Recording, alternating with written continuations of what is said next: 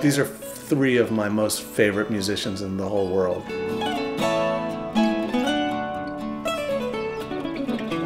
Being in this place, in this shop, it's very conducive to paying attention to the seasons because, you know, across my workbench window, I'm watching the seasons change.